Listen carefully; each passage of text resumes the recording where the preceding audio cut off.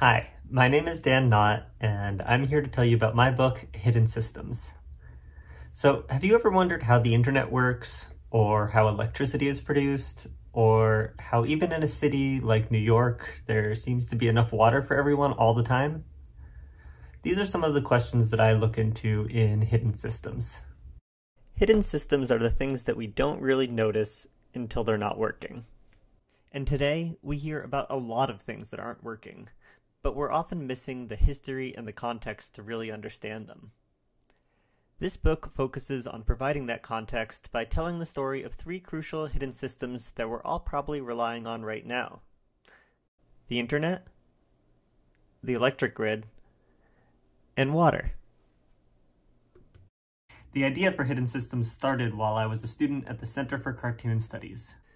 I was drawing comics about the metaphors we use to describe and imagine the internet. Things like a cloud, and cyberspace, or a superhighway, and of course, a series of tubes. And I was interested in how these metaphors might keep us from understanding what the internet actually is, from seeing that the internet is very physical and it's actually all around us. And I found that comics worked really well for showing not only how we imagine something, but for how it actually works, to shed light on the aspects we see every day and the more hidden elements.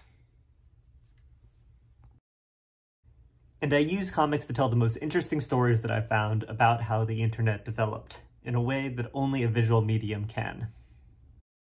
For instance, rather than moving through the air like our metaphors would suggest, the data on the internet mostly travels in the form of light, using undersea cables the size of garden hoses. These cables often trace the same routes as the colonial telegraph lines laid by the British Empire in the 1800s. And today they wire together continents to move information at close to the speed of light. The second part of this book is on electricity, how we imagine it, how we built a grid that spans a continent, and how this amazing system that provides us with so much is also causing wildfires in California and is one of the main systems responsible for the climate crisis. And when it comes to climate change, a lot of the issues that we're dealing with have to do with there being too much water or not enough. In the third part of Hidden Systems, the scope of the book expands to look at all the creative and imaginative ways we've gone about managing water throughout human history. And, most importantly, how these ways of managing water interact with Earth's own hidden systems, especially what that means in an era today of rapidly shifting climates. So I had so much fun researching this book, and especially coming up with creative ways to illustrate complex topics. Working on this book taught me to notice my surroundings, to see the things that normally appear invisible to us.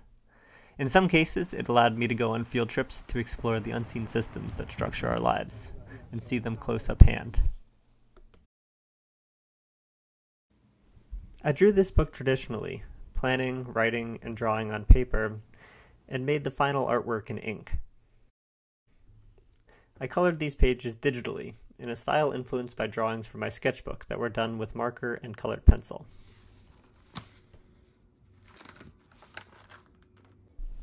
I worked on this book almost daily for 4 years, across 3 different studios, and I'm very proud of how it turned out. And because I'm also a teacher, I'm looking forward to getting back into classrooms and libraries to talk about what I've learned. When I set out to make this book, I wanted it to be a tool to help provide some of the missing context for so many of the overwhelming problems we face today. But most importantly, it's also a book about imagination, both the role it played in creating these systems and its importance in helping us find a better future.